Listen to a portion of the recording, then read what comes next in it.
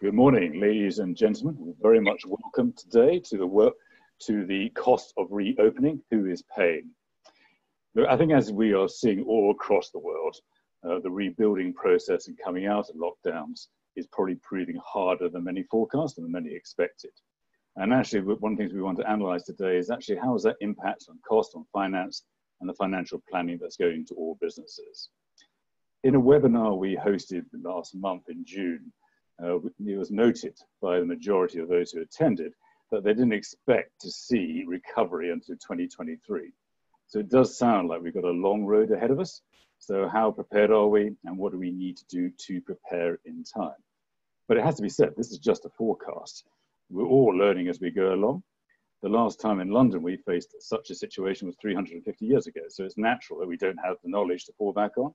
And actually that knowledge is relatively rare all across the world, which makes knowledge share probably even more important than it normally is. So that's the value of today's sessions, is actually how do we share knowledge, how do we come together to look at ideas and look at new thinking as well. COVID-19 has reset the way we talk about the economy, the way we're talking about communities and about people too. There is a new narrative emerging. And again, that's what one of the things we want to get and cover today. It has been arguably one of the greatest catalysts of change for the last 60 years. I'm therefore delighted to be hosting this session for you today alongside our great friends from HVS, from AlixPartners, and from Bird & Bird. And I hope you find it of real value and enjoy it. Now, before we start, we have some questions for you. So, Alex, if you could raise the first question, please. Please indicate which part of the hospitality sector you are mostly closely involved with.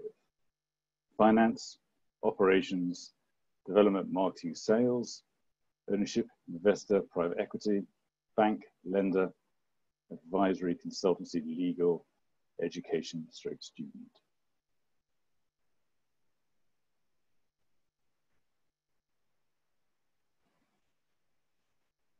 Thank you. Very interesting. And now the second question, please, Alex.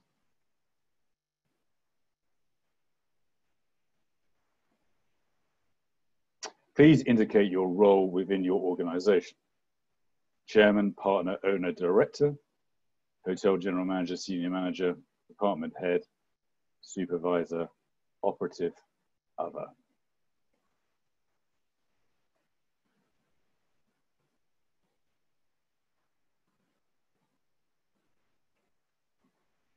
Thank you very much indeed. And now the final question, please, Alex.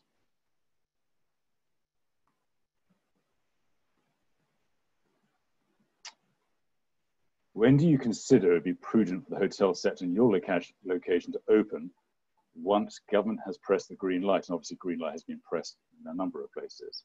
So already open in less than 2 weeks, 2 to 3 weeks, 4 to 5 weeks, 1 to 2 months, or 3 months or more.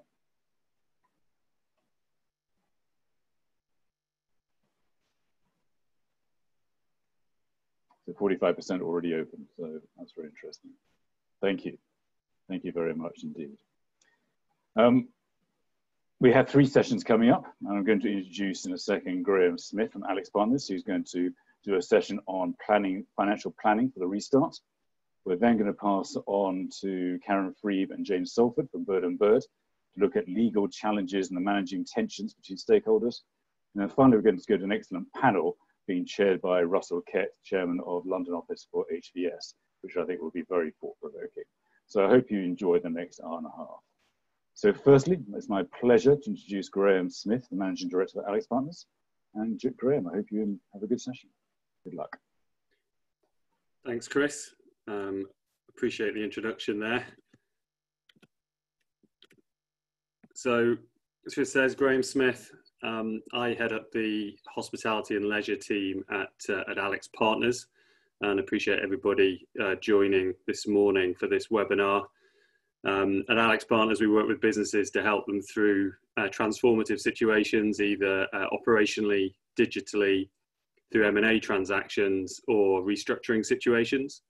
And in the hotel industry, in the UK, we've worked on a broad range of situations, advising clients through these particular challenges, and particular in some of these restructuring scenarios as we find ourselves in today. So I'm going to talk through our perspectives on how to plan for the restart, taking that through into understanding what a funding need might be for that, and then some of the options available to meet that funding need. So everyone remembers back to the start of this crisis. I think it's fair to say that hotel companies took immediate action given the crisis to stabilise and preserve liquidity. We saw full use of government schemes, whether it be furloughing, rates holidays or VAT deferrals, taking financial steps to engage with the financial stakeholders, to draw down on working capital facilities to get cash into the business and get standstills, and also engaging with creditors in order to prevent action being taken whilst hotels were closed. So I think all of this was done quickly and enabled people to actually put their businesses into a form of hibernation so that they could survive through to the reopening process. And that's where we stand now. We are going through the reopening process, all about how do we do that safely, and how do you cope with the uncertainty. And this slide here looks to set out what we think is really important when planning for reopening, which is around actually scenario planning. We're facing into a situation where demand levels are uncertain. So therefore, as business owners and operators, then we need to look at what are the potential scenarios here in terms of when do hotels reopen, what's the speed and extent of any demand recovery, and also what happens to the operational cost base through that reopening program, and really try and find those scenarios, often a kind of a high, medium, and low case to understand the implications. And feed that through into, first of all, cash flow scenario planning. Cash is absolutely critical in this phase. And we're going to step into a little later around a really important tool, which is the 13-week rolling cash flow forecast. And having done that and looked at the scenarios, really assess what cash conservation actions might be possible. And then also to take that and think, well, what can be done with the central support functions of the hotel business? What's the minimum central team that can be brought back initially to reopen, and how does that step up as revenues and activities increase? A concept that we talk a lot about in these uncertain scenarios is operational agility.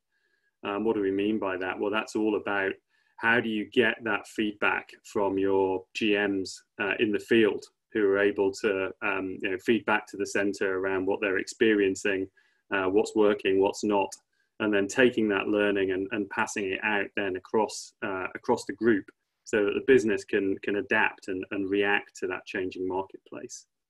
Commercial flexibility is really important. So, what arrangements can be agreed with brands, with landlords and suppliers, to enable that volatility to be absorbed through more flexibility in the cost base.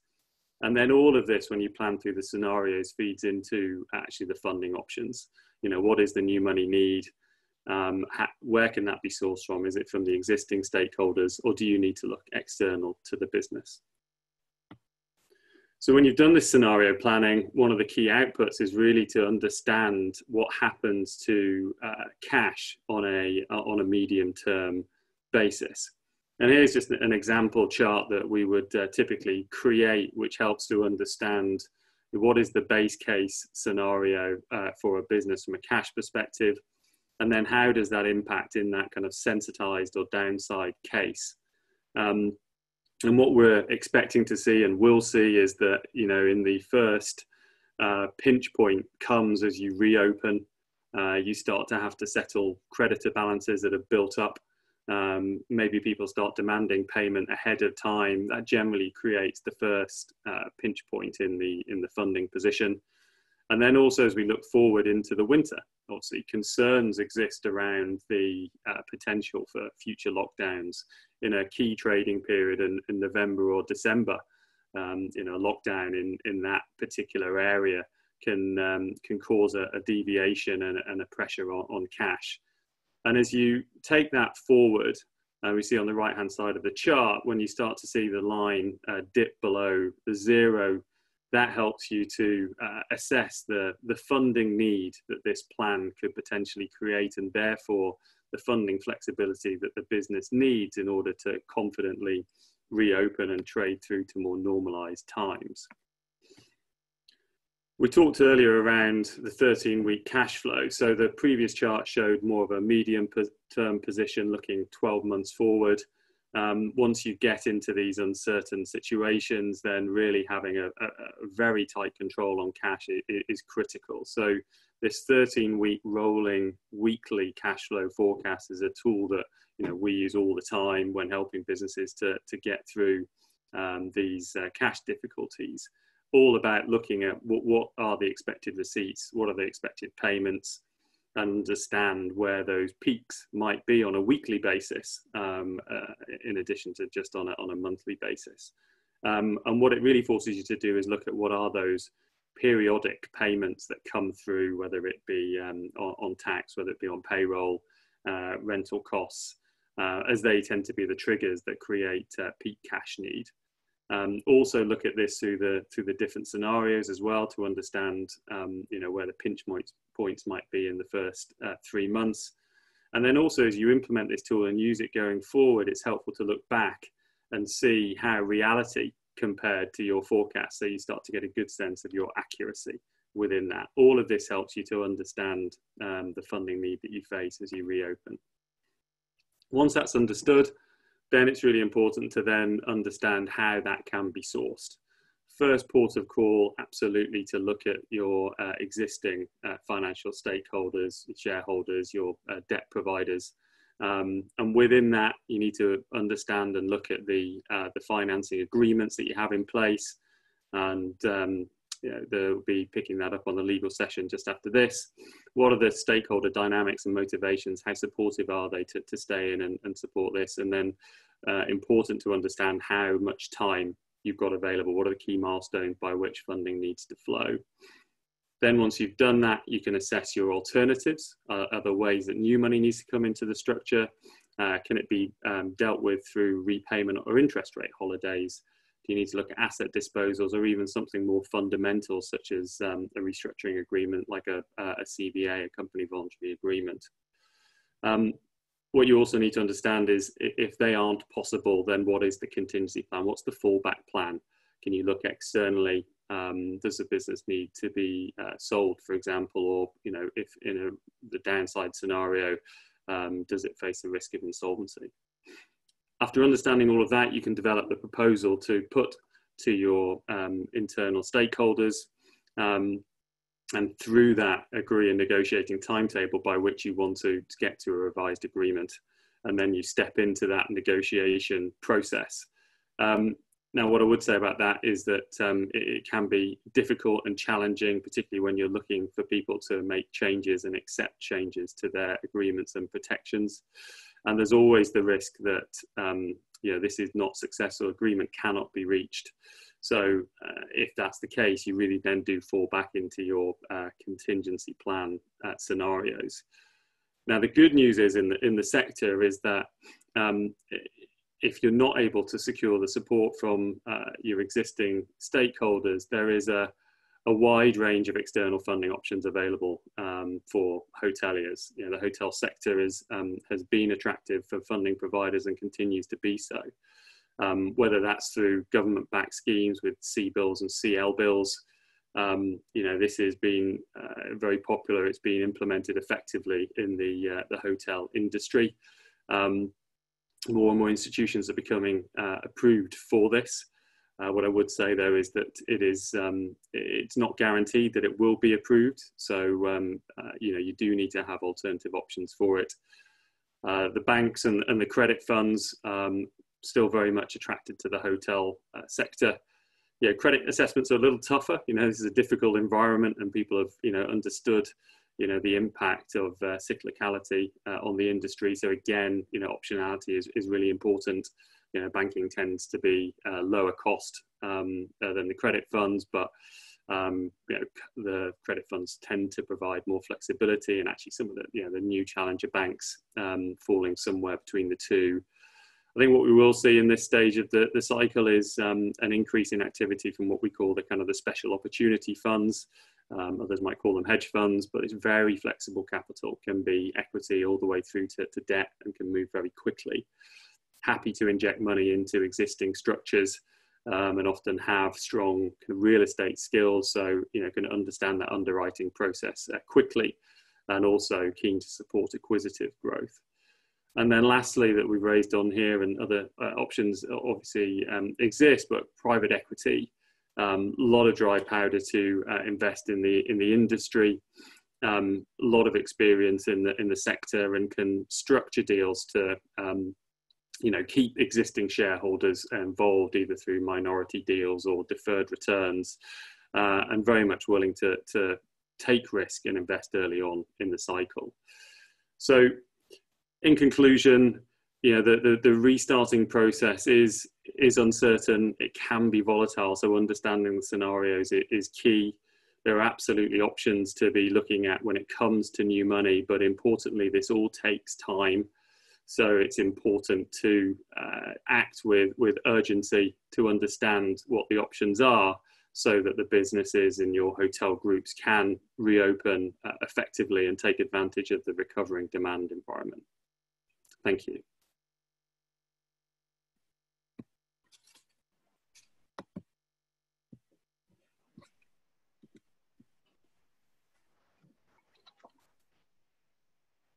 Correct. Hi, Graeme, can you hear me okay? Yes. Hi. So firstly, there's a question. I'll just hopefully get the video going in a second. There we go. A question from the audience. And again, for all those in the audience, if you want to ask a question, please do on the Q&A, on the chat and the Q&A at the bottom of the screen. Someone asked, as though the 13-week rolling cash flow forecast is really important, how about, don't you need to also have the next 3 years planned out? As there's going to be that 3-year recovery, assuming it's going to be that 3-year recovery. Yeah, absolutely. I mean, the focus of this is very much the liquidity position, both in the short term and the first 12 months. And our experience is in recovery cycles is that you tend to run into liquidity needs in that first 3 months. And then also as you run through the cycle of the year, then you can often reach further low points in the cash cycle before, as the top line recovers, you're then able to rebuild your cash balance as time goes by. So the focus on the first 3 months and then the first 12 months is then really to understand what is that immediate funding need to enable the business to reopen effectively. But of course, as you get through into the broader assessment of the business and its opportunity and its value is recovered, then that's much more in the realms of that kind of 3 to 5 year business planning process, which will be important as well for people to understand, well, what's my potential exit value in the end for this when we all do get back to happier and more profitable times. Thank you. Can I put you on the spot a bit here, because you've done a great presentation of what everyone needs to think about. What concerns you about the next year or two? What are your greatest fears about what you're going to see? Yeah, so obviously everyone's watching with interest when it comes to the potential impact of localized lockdowns, for example, in Leicester, and also with regard to what's going to happen with international travel. So really, the biggest challenge that we find as we speak to hotel operators is that uncertainty in the demand environment, and just being able to create enough flexibility in the hotel group's cost structure to be able to absorb that and know that they've also got enough financial flexibility to trade to that should we hit more bumps in the road on the overall recovery trajectory. And looking at your graphs, you seem to think the beginning of next year is going to be a particularly difficult time. Is that fair? Yeah, so I think the initial period as we reopen and we get into August and September, then bills need to be paid, and we're going to go through a phase of cash demand for reopening, and also as government support schemes start to be wound back. Then that creates concerns, but then typically then as we get through into January and February times, which tend to be quieter in the sector as well, then that's when we tend to see those cash resources dip before recovering again. And again, an unfair question, I appreciate, but obviously the feedback is it's going to be a 3-year recovery to get back to 2019 levels. Do you agree on that, or do you think that's a bit too conservative? Yeah, I mean, it's interesting. I think we could well see a strong bounce back to begin with, particularly if overseas travel is somewhat restricted. But I think after that initial bounce, then I think there is the risk that businesses have been impacted by this. People's own personal balance sheets have been impacted by this, which puts pressure on corporate spend and disposable income. So the recovery beyond that, the trajectory of it is difficult to forecast. I think you can talk to 5 different people and get 5 different views as to the letter that describes the shape of the recovery. I'm an eternal optimist though, so I would hope that we get there sooner than 2023. Graeme, look, thank you very much for today. It's a great presentation. Thank you, and I look forward to seeing you again. And thank you again. Thank you very much indeed. Now we're going to turn to the second session with Karen and Friebe and James Salford from Bird & Bird. If I can bring them onto the screen. And pass over. Good luck, and I hope you enjoy it. Great. Thank you, Chris. I'm Karen Friebe. I head up Bird & Bird's international hospitality and leisure team, which includes a big focus on the hotel sector. And my partner, James Salford, is a hotel finance specialist and leads our international real estate finance team. We're going to be talking to you together today in conversation, and we're going to cover 2 key aspects, which is first, really managing the cost of reopening, and then we're going to move on to some of the financial issues that we have been seeing, certainly from a legal point of view, in the advice that we've been giving to our clients. Thanks, Karen. So Graeme rightly pointed out that controlling costs is going to be critical for hotels as they open up. But as many of our viewers will be aware, that there are lots of different operating models in the sector. And how easy do you think, Karen, it will be for owners to manage costs given the challenge from the brands to maintain their brand standards?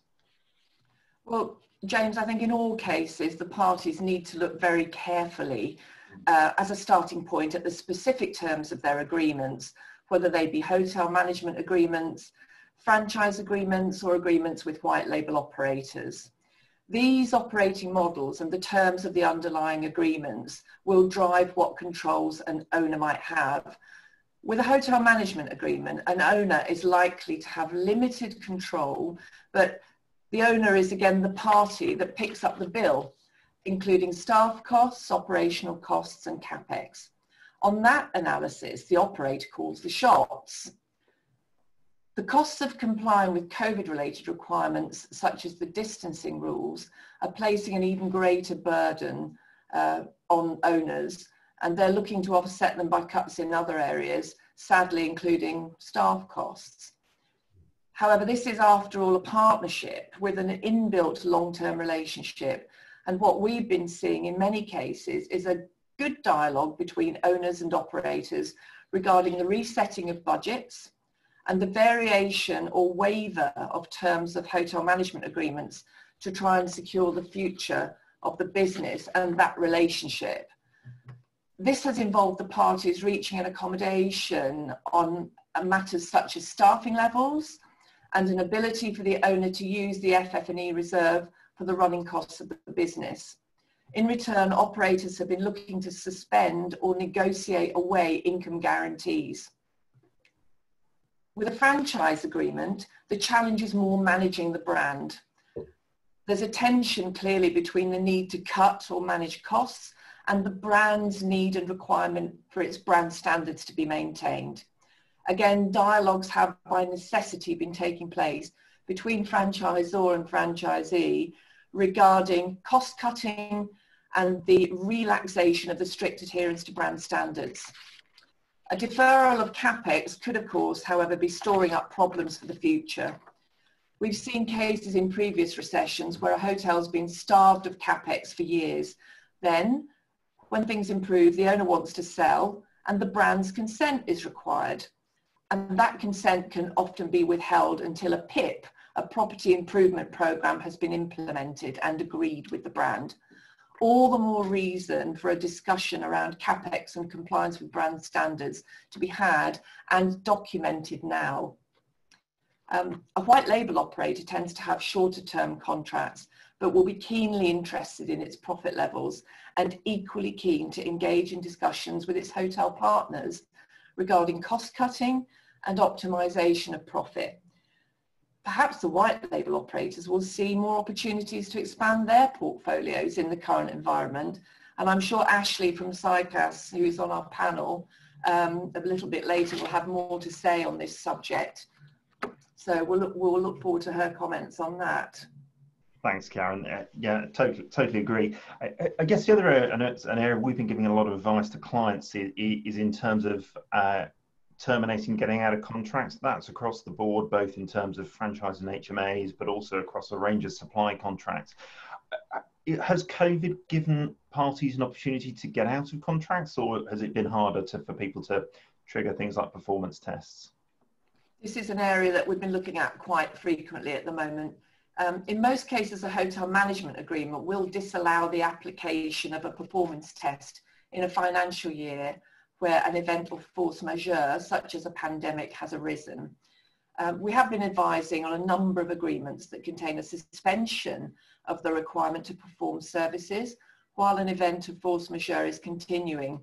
Some also have a termination right for one or both of the parties to the contract in the event that the force majeure situation continues for more than a specified period of, say, three months. What you do have to do is carefully check the terms of your agreement to ensure, first of all, that the force majeure clause covers pandemics. Also, importantly, termination rights may have crystallised and may no longer be enforceable, given that UK government guidelines allowed hotels to open as of the 4th of July. We've seen a variety of genuine terminations, but in other cases, parties have, perhaps unsurprisingly, been using termination rights as a lever to renegotiate the terms of a contract. Termination will, of course, in most cases, trigger the requirement for the repayment of any unamortized portion of key money that may have been paid, which could separately give rise to cash flow issues for the payer. Thanks, Karen. And I think there's been an awful lot of coverage in our previous session about the impact on the F&B industry. And, you know, clearly F&B has been a key part of the hotel industry for some time. We've been involved in a lot of outsourcing arrangements where hotels have outsourced to celebrity chefs and other. How do we think that there are going to be some real challenges there in terms of how those relationships will work going forward? What do you see coming out of those contracts in terms of the position for restructuring post-COVID? Well, more and more F&B operations are an area where current profitability issues are crystallising, and we are seeing a number of terminations and re-gearings. There have already been a number of high-profile insolvency scenarios involving celebrity chefs. Parties to these type of restaurant consultancy agreements do need to analyse carefully the cost model and the responsibilities of the service provider to ensure that they are still viable and fit for purpose. You may no longer need such a a comprehensive service from the provider. Indeed, they may no longer be able to do what was originally envisaged, and therefore the fee structure has to be looked at again. Again, any changes to the existing agreement should be very carefully recorded and documented, and not just left as an oral agreement, because that will only be storing up problems for the future. And Karen, obviously in all of those agreements, the outsourcing is not just the restaurant, but fairly common to see the outsourcing of the room service product as part of those agreements. And that's going to be quite a critical product for hotels going forward, isn't it? If people are less willing to eat in restaurants, the room service becomes quite challenging. And do you think the operators are going to be able to deliver that cost effectively if the restaurant's only running at 40–50% capacity? Well, that's a difficult one, isn't it? And I know that in some cases, room service has really come under very close scrutiny. But it's something that's part of the overall package that will need to be looked at. Distancing requirements obviously are a major factor as well in all of the services that will be provided. Yeah. Moving on, we've talked about franchises and management agreements, which is an awful lot of what we do, but we deal with an awful lot of hotel leases, and particularly our colleagues across our European network, where leases are far more prevalent than they are on the UK market. We've seen a lot of challenge there, and of course the million-dollar question is the UK government and many European governments have brought in protections to stop landlords terminating leases. The UK protection expires at the end of September. The million-dollar question for an awful lot of those leases is what is going to happen to the unpaid rent that's been missed in our case, March, June, September, but across Europe there will be other rent payment dates. But there's an awful lot of unpaid rent from empty hotels that just not going to be paid. How do you think that's going to work out? Well, you're right, James. The March quarter day was the first time when tenants were beginning to think that they're going to have an issue and they really should do something about this. We then had the June quarter. I think with the September quarter looming, there are going to be a lot more negotiations coming up about renegotiation of rental payments. We're advising a number of parties to leases, including hotel leases, on ongoing rental obligations. Most tenants, I would say, are seeking rent suspensions and either short or longer term rental reductions. Tenants who don't currently pay a turnover rent based on profits of the business are seeing this as a more attractive model than market rents or rents geared to RPI or CPI. And of course, many market or geared rents are just no longer viable. We don't have time today to talk about ground leases, but these are widely predicted to be in a danger zone all of their own. The government's coronavirus measures have addressed the four most common remedies pursued by landlords against tenants for arrears of rent.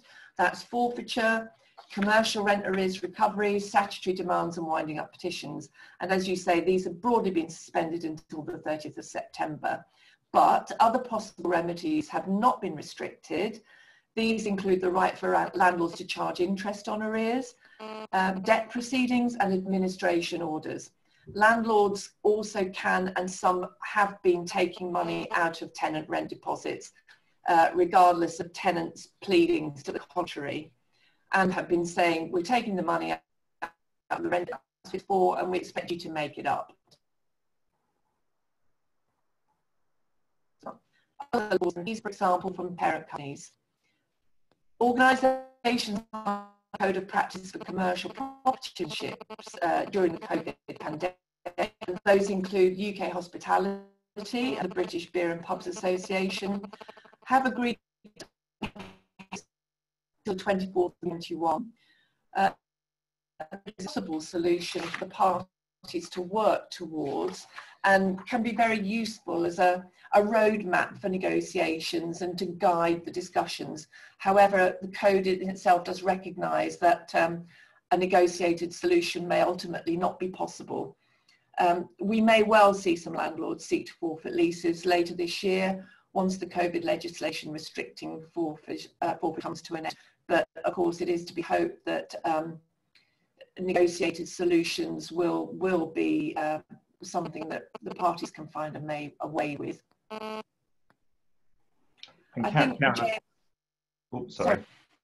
Karen, I was going to say, in terms of forfeiting lease, I think one of the things landlords need to think about is it's all very well to have that right, but you need to think about what can replace it. And clearly, if they bring in a new tenant, they may well want incentives to sign up to a new lease. They may want a rent-free period. So it isn't a total panacea simply to terminate the current arrangements. People do need to have planned. But sorry, Karen. It may be better to stick with the devil you know, and certainly with some arrangements we're certainly seeing the conclusion being that it would be better to re-gear the current arrangements, adjust the fees, etc., rather than to forfeit the lease entirely. So James, I'd quite like to move on now to some finance and cash flow issues and turn the tables a little.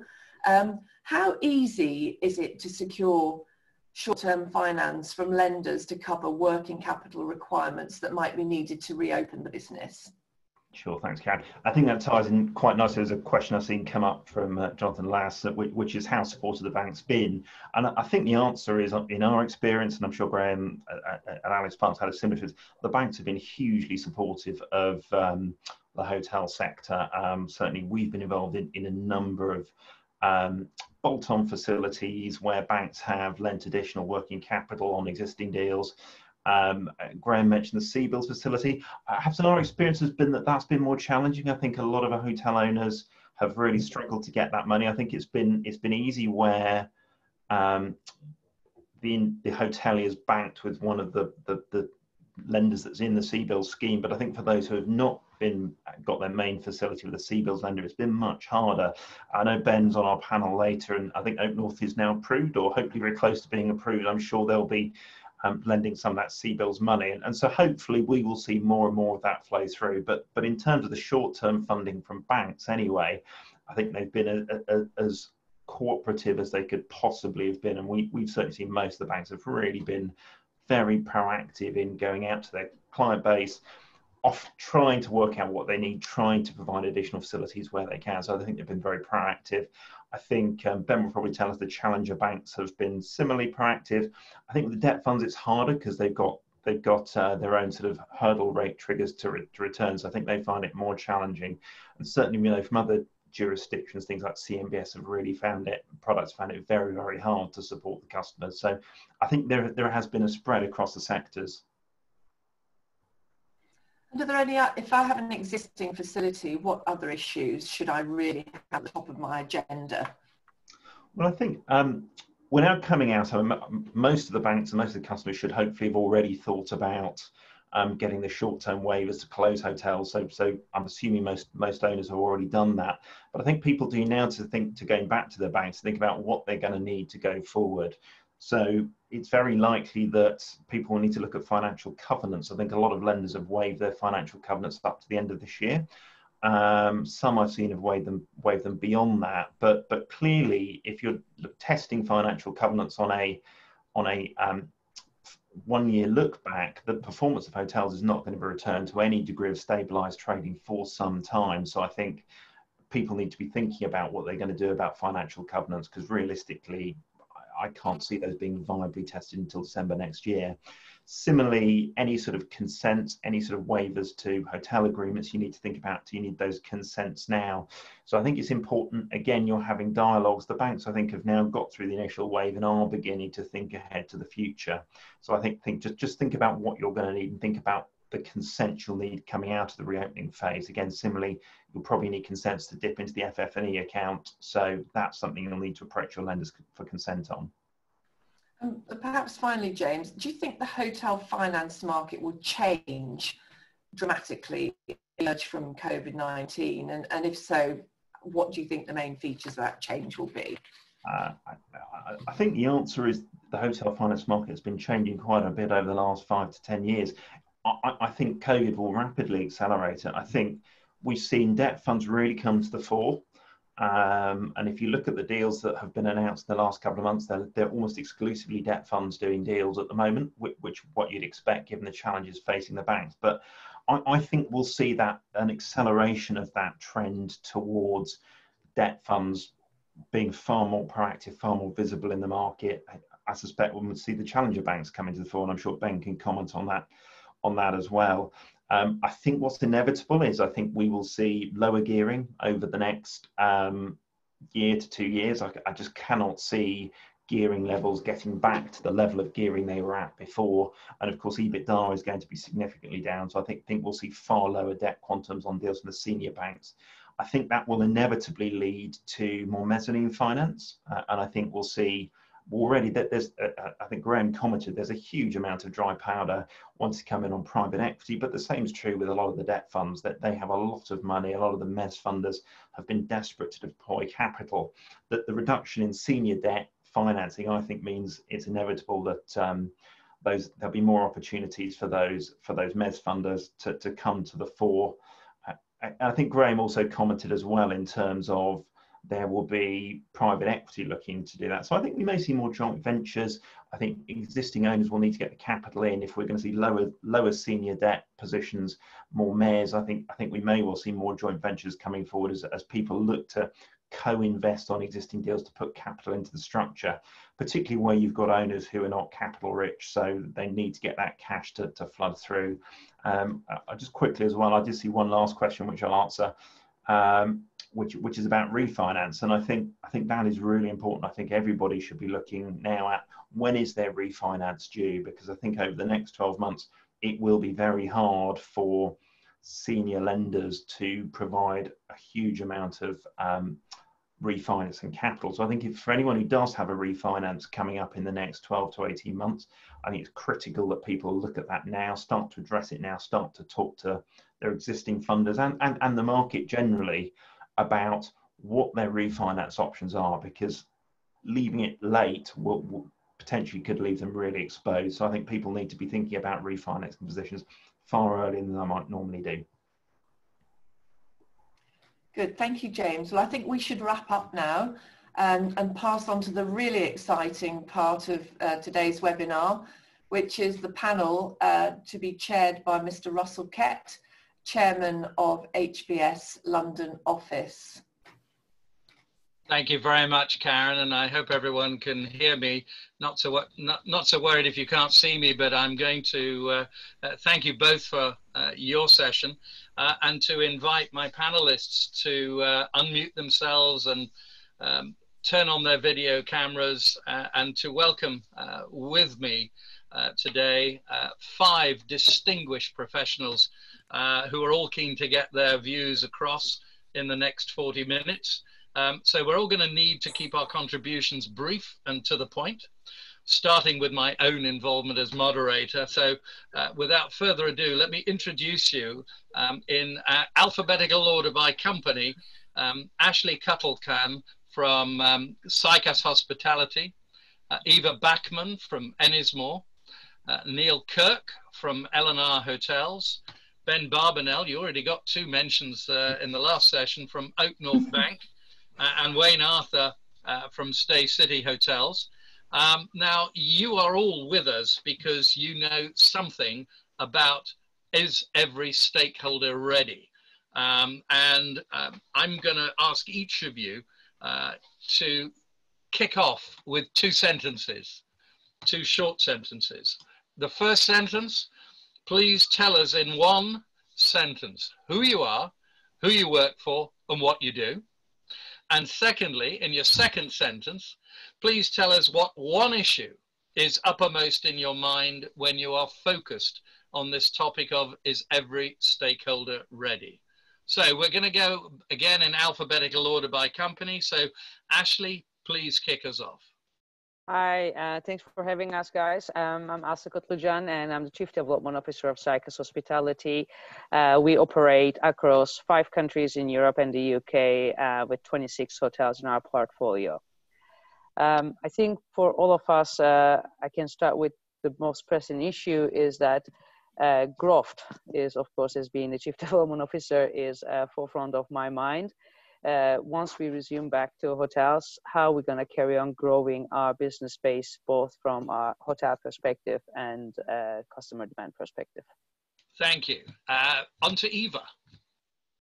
Sure, good morning, everyone. I'm the Development Director at Ennismore, predominantly focused on the expansion of the Hoxton brand across Europe, We currently have 9 hotels up and running across Europe and North America, with 4 additional assets in the definite development pipeline. Currently, we're in the process of reopening our estate as we speak. So we managed to open the first 2 hotels in Amsterdam and Paris about 2 weeks ago now, and we're due to open our London assets throughout the course of this week and next week. So there's definitely light at the end of the tunnel, which is encouraging and good to see. But I mean, as we come on to speak about during the panel, the uncertainty definitely remains. I think the challenge overall in one sentence is that, you know, I think we're all trying to be as smart as we can with the information that we have available today, but no one really knows what the reality will look like tomorrow. You know, if we wake up to 100,000 of new cases tomorrow, new government regulations may be put in place, which will affect the way we operate our restaurants and hotels and how travel across the globe is possible or not, so to speak. I realize I made a mistake in saying one sentence, because the definition of one sentence for individuals clearly can vary. Maybe one breath is the right answer. Neil, how about you? CEO of London Regional Hotels. We operate hotels across Europe and North America. We operate everything from select service to luxury resorts. The concern as we head into the next few months really is the uncertainty in terms of guests, regulations, rolling lockdowns. So I think the uncertainty, going to Graeme's point about forecasting, is probably forefront of our minds. Okay. And Ben, how about you? Hi, Ben Barbanel, Head of Debt Finance at Oak North Bank. We are a relatively new bank in the UK. We got the 3rd new banking licence in over 150 years back in 2015, and have now lent £4.5 billion into the UK. Some of that into hotels. I think for me, the biggest challenge is going to be are we in lockdown? Are we out of lockdown? Second wave, another spike. Is there going to be a vaccine? Isn't there going to be a vaccine? Okay, so in one way or another, most of you are focused on the word uncertainty, but I know Wayne will have a different view, or maybe he won't. Wayne Arthur. Yeah, so Wayne Arthur, I'm CFO for Stay City, so we operate part hotels across Europe. I guess really wouldn't be a CFO without saying that my main priority at the moment is cash, making sure that we've got enough liquidity over the next 2 years to weather what we know will be, could be a storm really. Okay, terrific. Well, a great panel, as I'm sure you'll agree as we go through the next session. I'm really interested in any questions which the distinguished members of our audience today will have. Please put them in the Q&A function, and I'll do my best to get to them at some point in the next 30 odd minutes. So, ladies and gentlemen, with the help of government furlough schemes, with tax deferrals, landlord forbearance, supportive suppliers, etc., many companies have effectively pressed pause on the cash flow. So when hotels effectively either reboot the business and reopen or just get open, there's an impending and rapid cash burn. And conceivably, that's going to peak, depending on when you actually reopen, or trough, around September or October. Now, as all of your stakeholders start to expect to revert to normal payment terms, what plans do you have in place to prepare for this? Do you envisage this could become a big issue for your hotels, your company, and so forth? I'm going to start at the end of the line and ask Wayne to kick off for that. Yeah, okay, Russell. Yeah, I think, we definitely pressed pause. We prepared for this really early. It was interesting seeing Graeme's slides early. We did all of those actions. So our cash position's been relatively unchanged from the start of this pandemic to now, but it will unwind. So our main priority at the moment is to raise new debt. We've had really constructive conversations with lenders. I met Ben as part of this process. So, Oak North came on our radar, and we're currently looking at raising new equity as well. So we are feeling fairly confident at the moment that by the end of August, we'll have lots of cash reserves.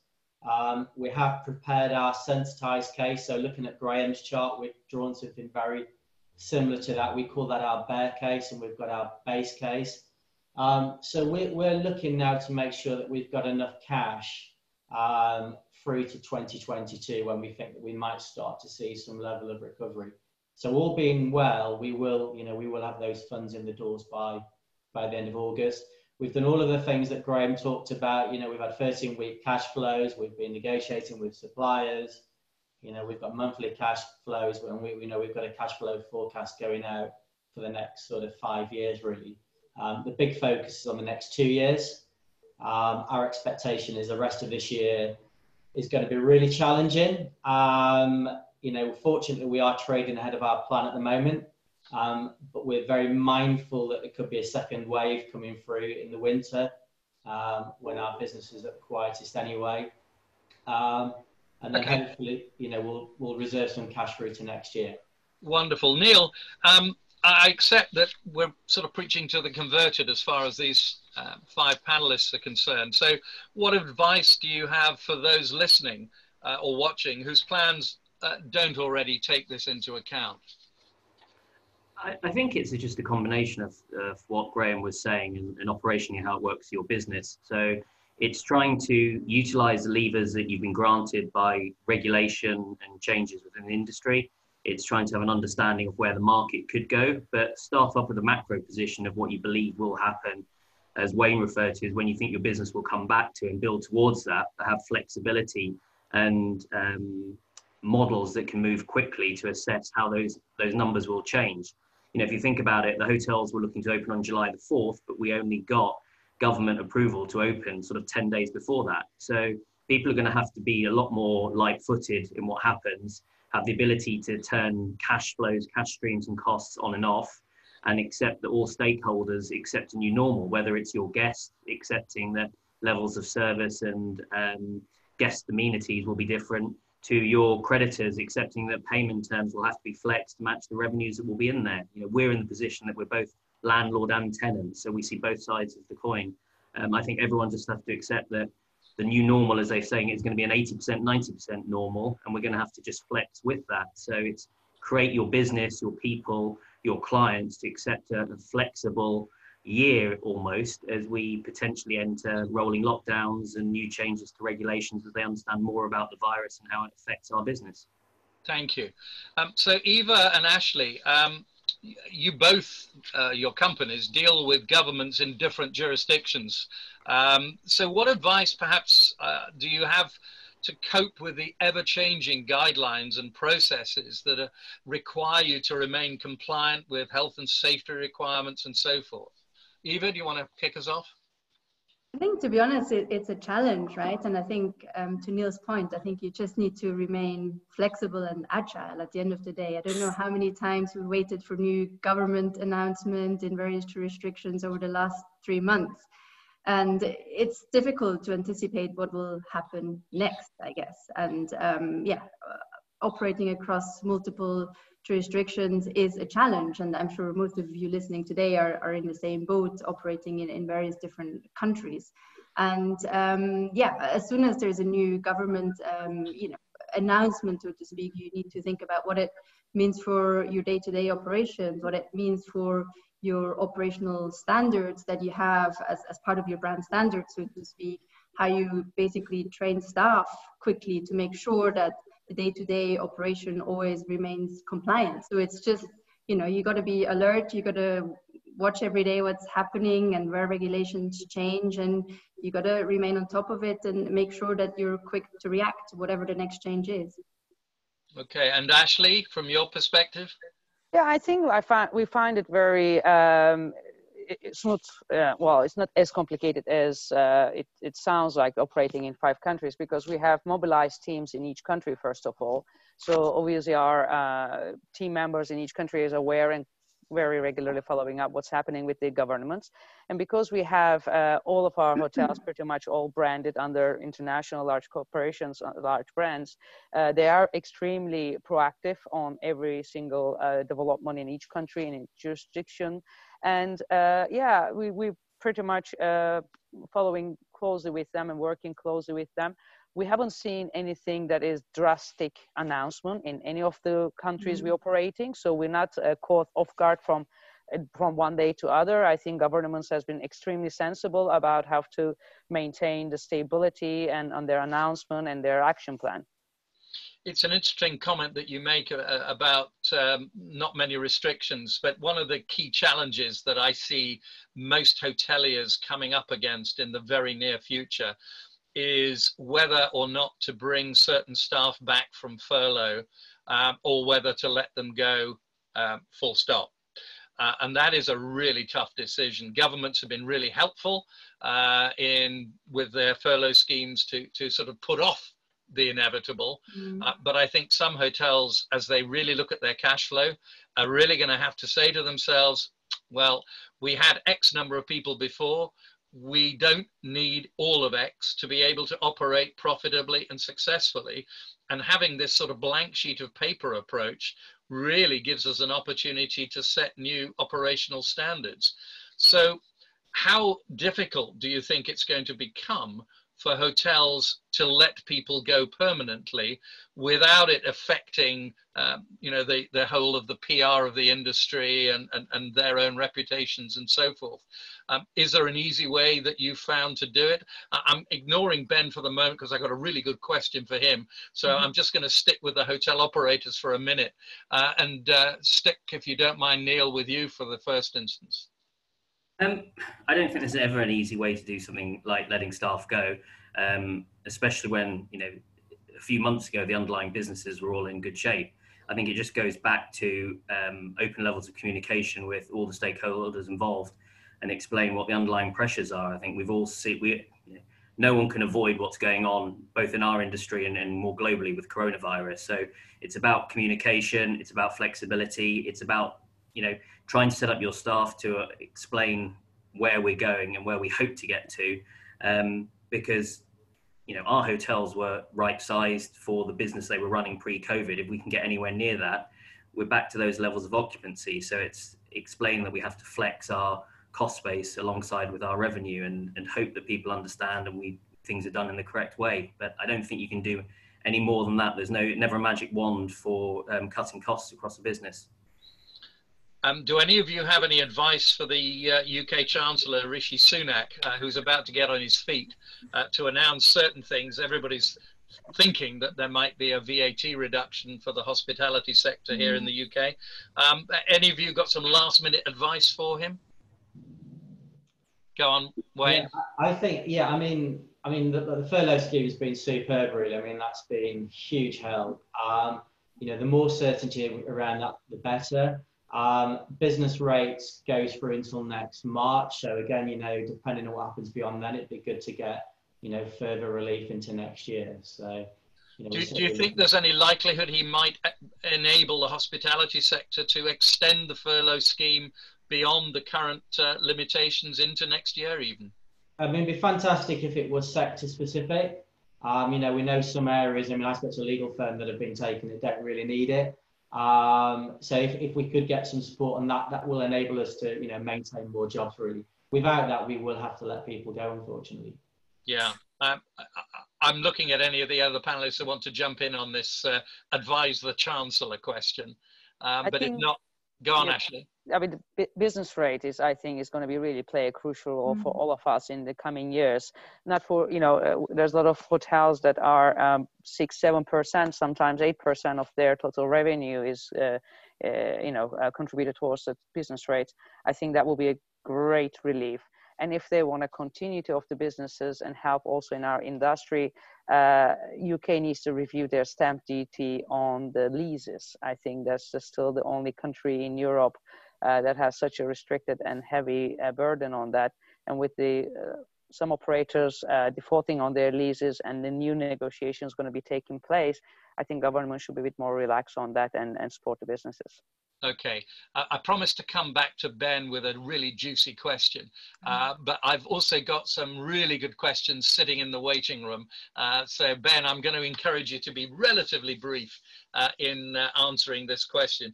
We've heard from Graeme this morning about all the various loan schemes, BBL, CBILS, CL bills, CBBs for those who've got children, all these wonderful acronyms. Have you seen very many hotel companies so far taking advantage of this, applying for them and so forth. What's been your experience, number one? But also just extend the answer.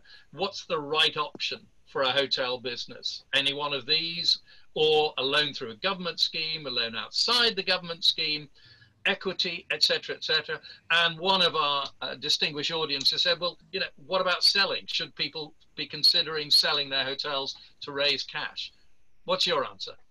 So look, I think, thanks Russell, I think the schemes have been fantastic. They've been deployed really well. I think the government's been really front-footed in getting liquidity out there.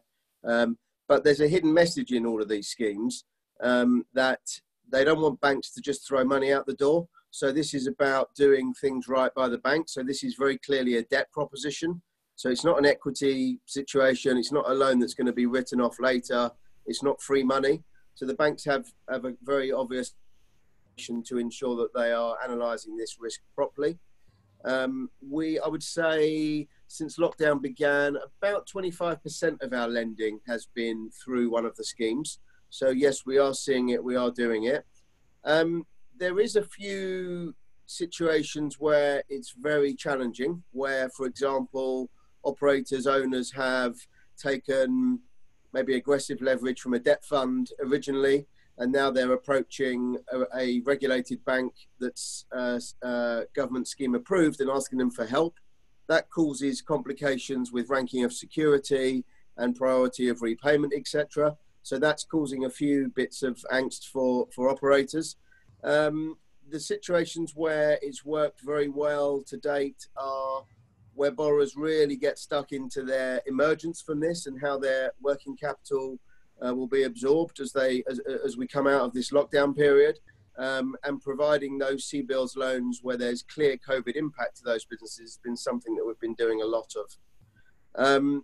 I think the last point of your question, look, some businesses have been over-levered, and you know, the question is, should we be relying on the government at this point, regardless of whether a business was viable in December 19, to bail those businesses out with taxpayer money?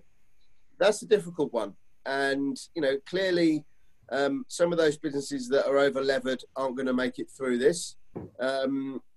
We are encouraging sponsor-backed businesses to inject equity where possible. You know, there's a limit to the extent the government will provide support. There's a limit to an extent the bank will provide support. So I think in many cases it's a combination of bank lending, government support, and equity. Okay. One of our distinguished delegates, Mark Goossens, has written an essay on his last trip, or his most recent and first business trip to Amsterdam since lockdown. Believe it or not, stayed at the Hoxton. Well done. Coming to the actual question, how can a hotel company, especially franchisees, survive with such high lease agreements? Are the owners prepared to renegotiate lease agreements in general? Because he doesn't think that the very high closed lease agreements can remain. So Neil, you play lessee and lessor. And I'm sure that you have a view on this, and then we'll just take it around the panel. Again, I think on all of these, you've just got to look at what the situation is. I suppose we're in a slightly different position that we also have the ability to operate hotels ourselves. So we, unlike some lessors, are not afraid of taking on the operational risk either. So I think it very much depends on who the lessor parties are. Some looked at it as purely a financial instrument. We look at it more as an exposure to hotels.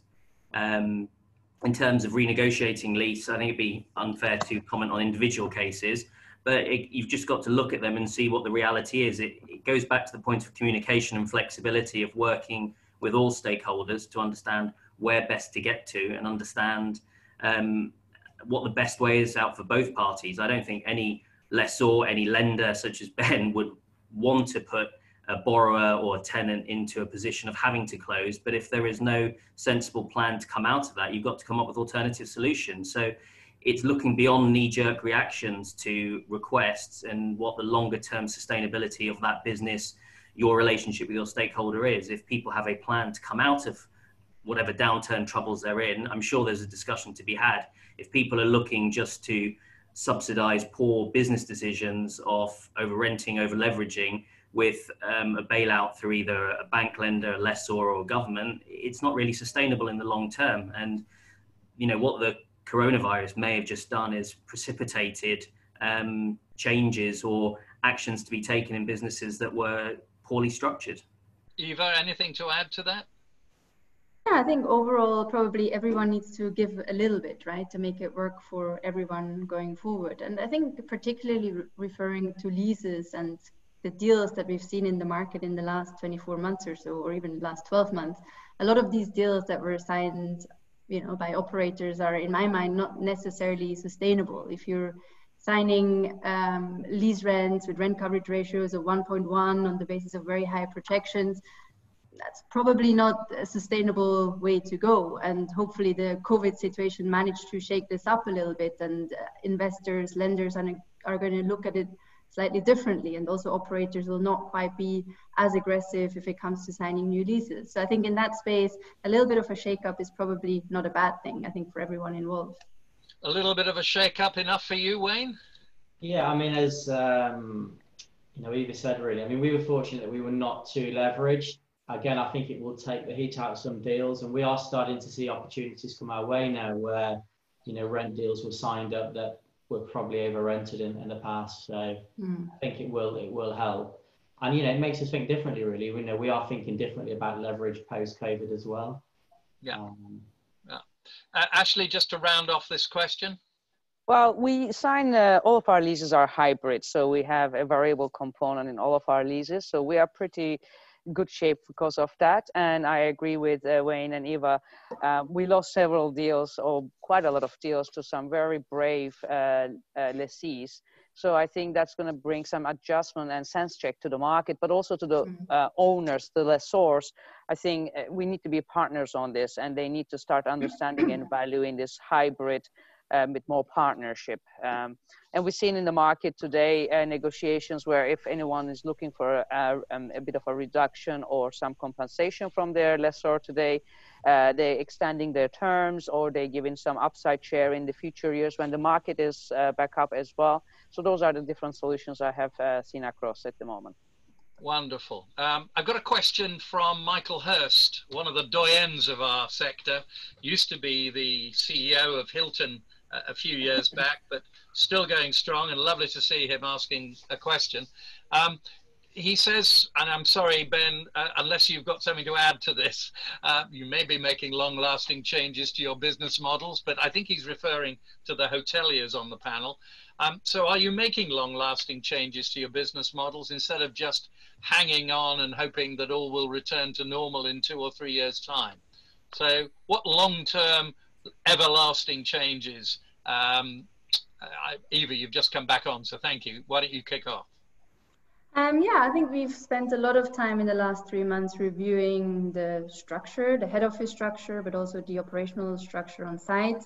And I think there are definitely changes which we're, you know, in the process of implementing now, or have implemented over the last couple of weeks, that will stay in place. I mean, you know, I think it's probably not the right time for any kind of head office initiative that is, you know, a nice to have initiative, as opposed to an absolute must to have in order to continue operating the hotels. So we've definitely made some changes on head office level that will, I guess, stay in place for, you know, a period to come, I would say.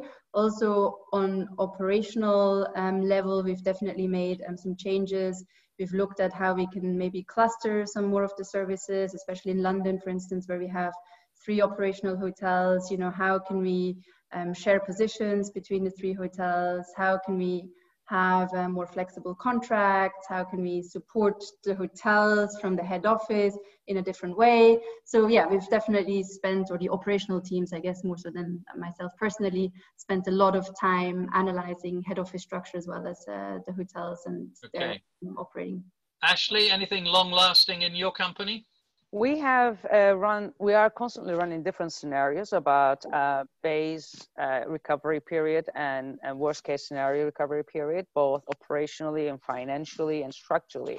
So today, based on our scenarios, we haven't got anything fundamental change on the way of operating. We already had cluster systems in place across Germany, Netherlands, and France and UK. So currently we're watching and waiting until every business come back.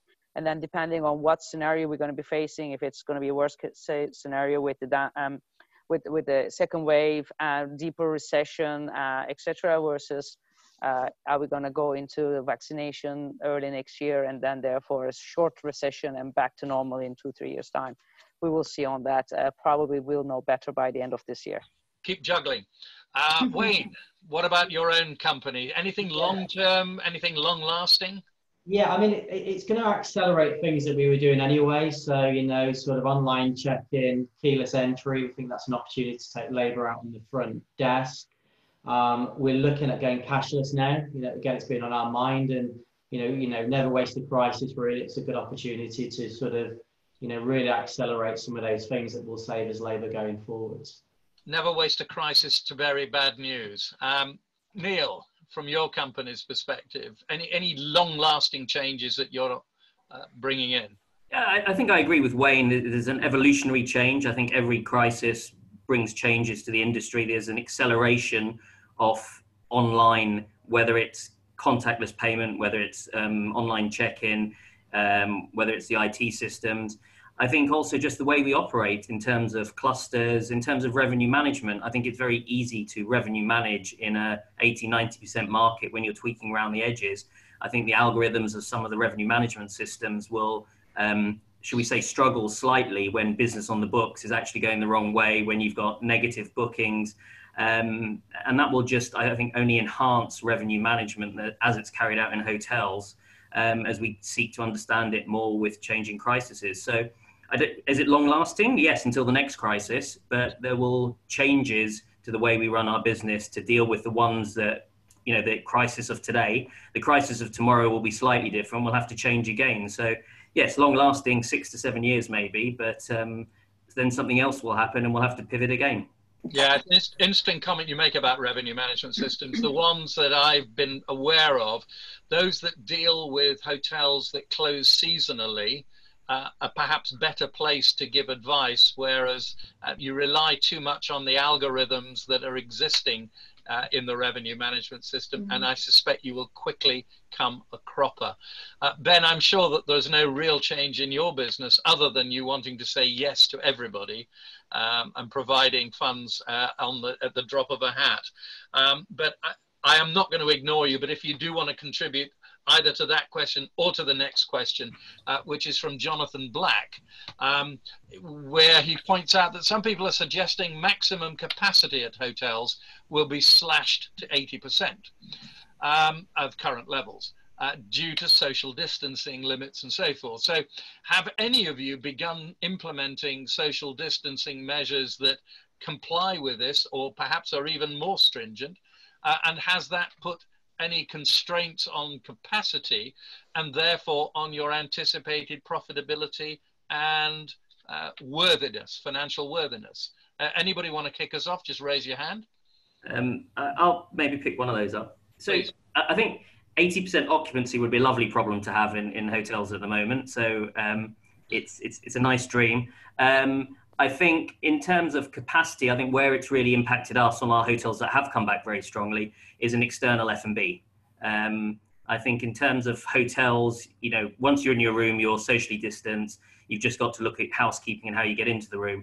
In terms of F&B and external restaurants, I think that's where it has had an impact on us, that you're finding restaurants within hotels which are busy and getting up towards that 80% have had to focus on internal guests rather than external guests. And that's probably an income stream that will be less for the hotels and more for the standalone restaurants, as hotels focus on giving as much of a normal service to our guests as possible. So that's probably the biggest impact we've seen in social distancing and capacity. In terms of guest bedrooms, I'll let you know as we get more towards the 80% occupancy how we cope with it. Okay, Wayne, you had your hand up. Yeah, I mean, I think F&B is the right one there, really. I mean, we've got properties now that have hit above 90% in France. So we think that we can operate, you know, normally. But it is the F&B. We've got one property in France where we've got a pool, and we've had to, you know, sort of give people tickets effectively. And so, you know, we can only have 100 people in the pool at a time. So, but generally we think we can operate above 90, you know, above 80%. Okay. Eva or Ashley? For extended stay hotels, sorry. No, go ahead, go ahead. Extended stay hotels that we have, our residence inns and stay bridges and etc. They were actually geared up to cope with this kind of a market. So I think Wayne and we kind of lived through that beauty of extended stay. We haven't experienced the 8% occupancy yet. I think some of our properties are mid 50s, probably some we'll be seeing. So we'll let you know as well, as Neil did, once we have reached that capacity. But I think the lifts are still the confusing point for everybody. We have stickers and we have guidance and etc. But just people don't know how to really both as a customer, should they come in, should they go out to lift if there is other persons coming in. Yeah, I don't have a lift at home. I have to go up and down the stairs, so maybe guests should do that as well. Eva. No, I think everything has been covered just from our point of view as well. I mean, the limitation on room occupancy is not an issue. I don't think we'll get anywhere close to 80% in the next couple of weeks. For Hoxton, obviously, where F&B is such an important component of our business model, I guess, with, you know, 30 to 40% of the total revenue actually coming from F&B. We're obviously watching the space very carefully as well in terms of how the social distancing rules have to be implemented. It's going to be an interesting experiment in London this coming weekend where we have all our F&B operations up and running. Some of our restaurants are fully booked, which is great to see. But yeah, let's see, I guess, how the first couple of weeks turn out and how we can manage crowds and what demand levels are actually eventually going to be there. I was wondering whether one of the longer term changes might be in the way that you use conference and banqueting facilities, given the time that it might take for MICE business to come back. Slightly surprised not to hear it from at least one of you, but if you feel confident that your banqueting and conferencing are going to come back at some point and you don't need to repurpose those spaces, that's fine. Ben, you've heard what they had to say. Do you have anything to add in the sense of what your customers are telling you from the purposes of their own business and how they're seeing changes in their own businesses? Yeah, I mean, I think as many people already said, 80% would be a nice problem to have at the moment.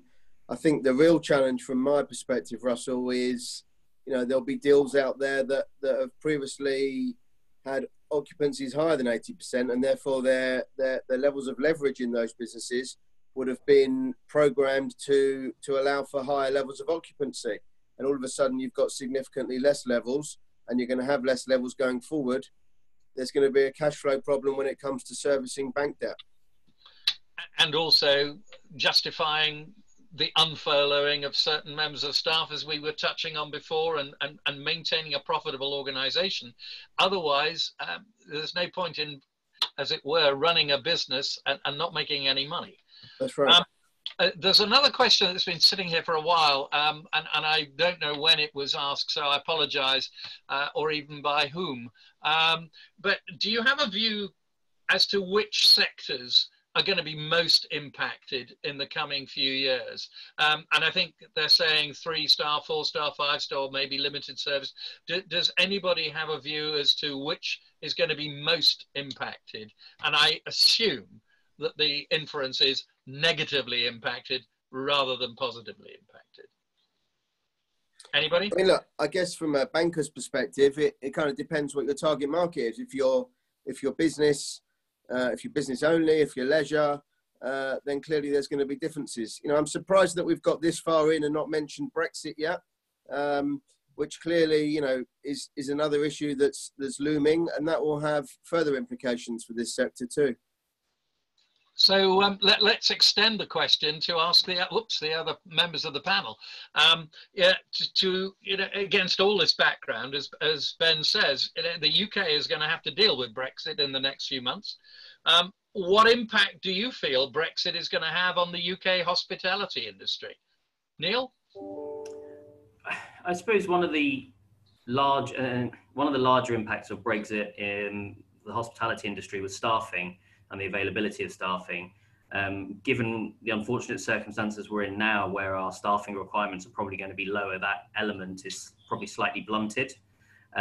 Food cost inflation may be an impact, but I think at the moment it's focusing on what the business will look like as we come into reopening, and then what the impact of Brexit will be, regardless of some political fudge to try and get us through the deadline coming at the end of this year to where we get to. But with one of the largest issues, I think, being staffing on a cost basis, it really goes to then look at where our return of the business will be. So to your earlier question about which segments will be impacted, I would imagine most impacted would be international corporate, and first to come back will be local demand, local leisure demand. So we can see that, and I think STR put some information out earlier this week that regional hotels are coming back the quickest, where they've got regional leisure demand, and urban city centres aren't coming back as urban centres aren't opening up.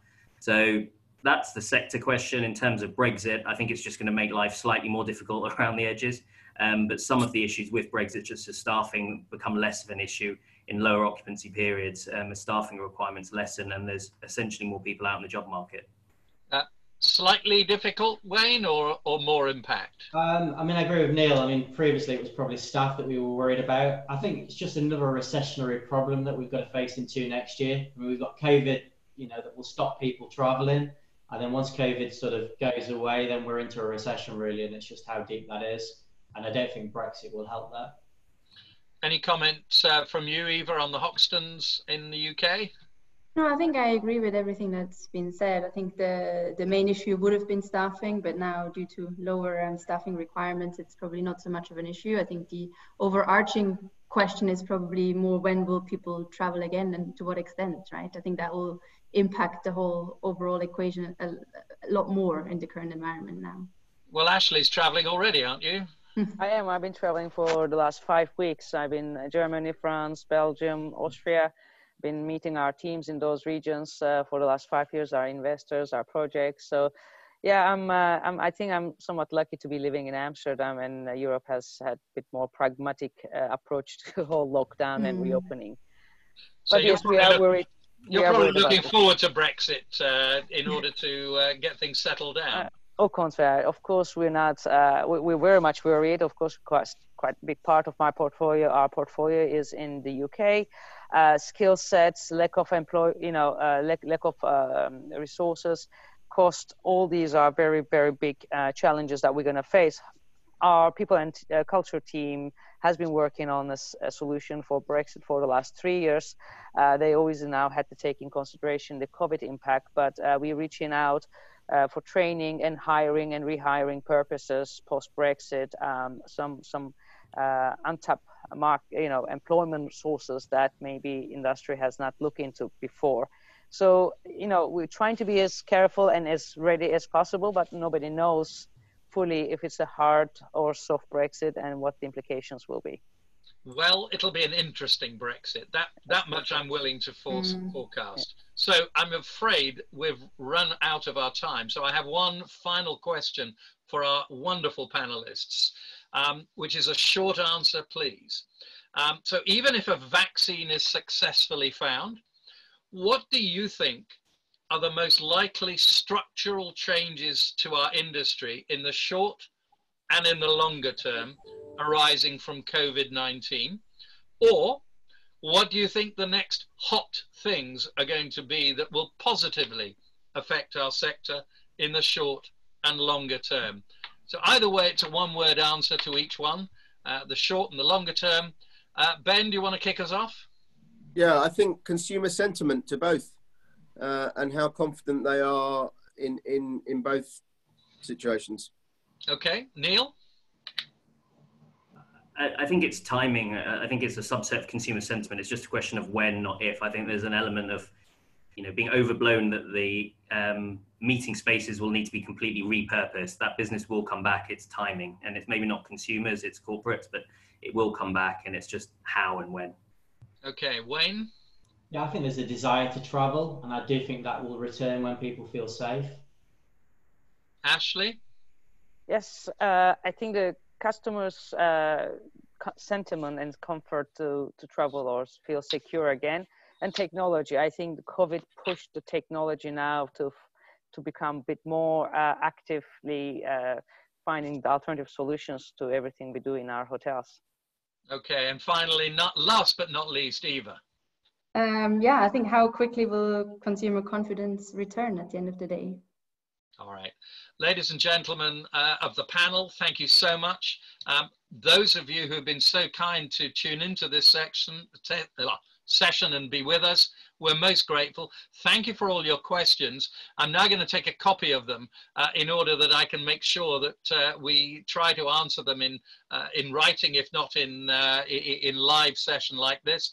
But for the most part, thank you all for tuning in, and thank you to the panel. And I give you a resounding round of applause and hand back to Chris to close the day.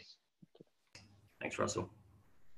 Thank you, Russell. And that was a great panel, so thank you to all the panelists as well.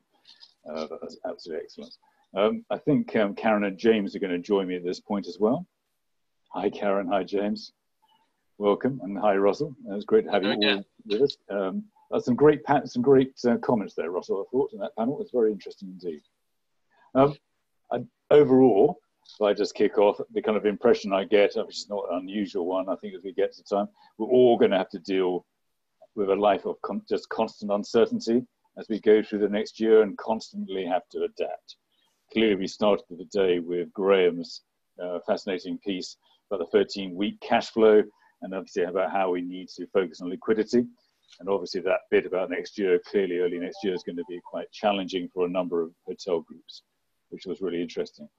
Karen and James, I really enjoyed your piece as well, because obviously there's going to be a whole range of contract negotiations you must be doing, which are going to be quite challenging for a whole range of people, and let alone the TUPE and furlough and everything else that's going to be tied in. And Chris, and we are signing some new management contracts, I have to say. We signed one a couple of weeks ago, surprisingly, and we're hoping to sign a few more over the next few weeks. So it's not as though all the negotiations are on hold and no one is signing contracts. That's not the case at all. And Karen, was that for a brand new hotel as a project, or was that to take over management? Yes, it was. It's one that's been under refurbishment for a little while now, and is due to open next year in London.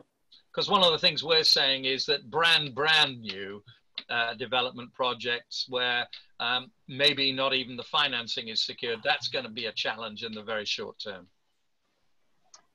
I think that's what's interesting. There's all kinds of different messages coming out, aren't there, of some who are finding growth and get some good figures. I think that came out of the panel as well, and others are going to find it more of a struggle. So the whole thing is going to be a bit of a melting pot as we come through this period. And we're expecting to see Oh dear. Oh dear, Karen, I think you're frozen. Our first technical hitch. It happens. I know that one's new rate. Look like. Can you just repeat that, Karen?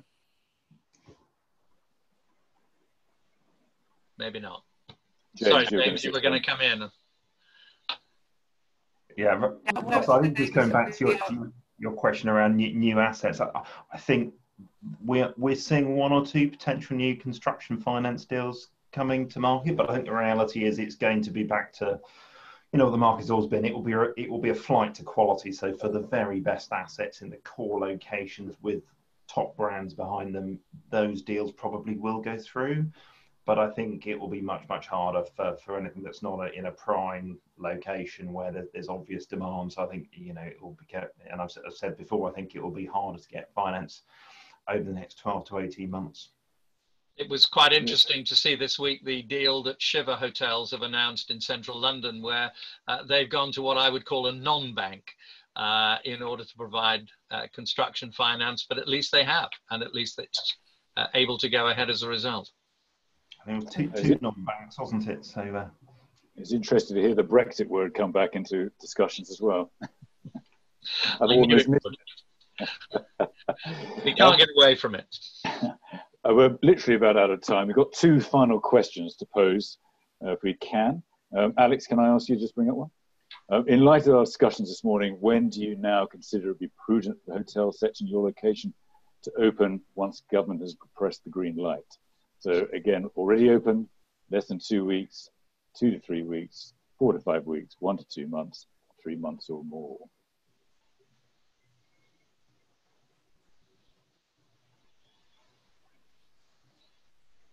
So very similar to as we started, so thank you. And Alex, second question, final question. Having listened to the sessions this morning, when do you now think that hotel occupancy levels in your location will be back to 2019 levels? 2021, 2022, 2023, 2024, or 2025 or later?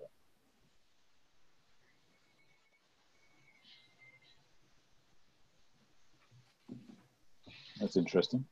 So 2022, 42%. That's a bit more encouraging. Very interesting. Thank you so much. Thank you. Thank you for that. Thank you to everybody who's attended today. We really are grateful for you joining us. I hope you've enjoyed it. Thank you to Russell, Graeme, Karen and James as well for co-partnering with us in this event. And we look forward to seeing you soon. We'll be releasing this recording tomorrow. So anyone who wants a recording, please let us know. And look forward to seeing you. Have a good day and look forward to seeing you again soon. Thank you very much. And thanks to you and your team, Chris, as well. It's been a pleasure to work with you all. Have a great day and everyone. Enjoy Brexit when it comes, it would appear.